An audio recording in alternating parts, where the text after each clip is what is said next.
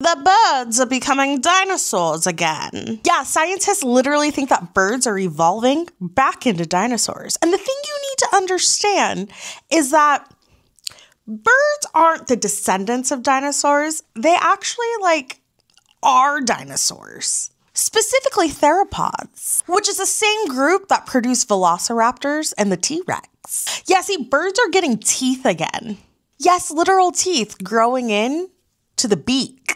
They're also starting to get long, bony tails again, clawed hands on their wings, scaled faces, looking like little raptors. These aren't mutations. These are old genes coming back. So why is this happening? It's a concept called atavism, and it's where evolutionary ghost traits come back into the current DNA, because birds still carry a bunch of dormant dinosaur genes. And that's how you end up with a little baby chicken with sharp little teeth, or a bird embryo with a raptor-like snout. But yeah, they've been intentionally reactivating some of these genes, which is, has everybody seen Jurassic Park? Because I saw Jurassic Park and I don't want that to be a documentary.